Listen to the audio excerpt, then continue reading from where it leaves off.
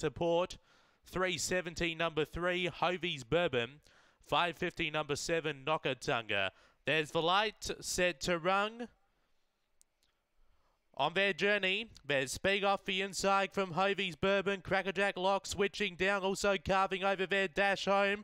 All of these runners hugging the rail. On the inside, Nokatunga. Out wide, Hovey's Bourbon. Aston Cade finishing on because dash home on the inside. Crackerjack Lock looming up. Crackerjack Lock gets up to beat dash home in what was a pretty close finish there. Back behind those, we had Hovey's Bourbon with Nokatunga.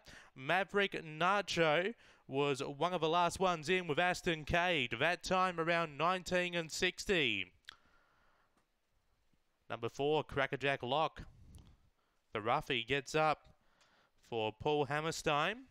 Ahead of number 8, Dash Home, Wendy Sebastian. Third, number 3, Hovey's Bourbon, Beck Romaine. 1960 that time. Fourth, number 7, Nokatunga, Alan McCulloch. 4837 are the numbers in the frame. 1960 the run. The roughie number 4, Crackerjack Lock, gets up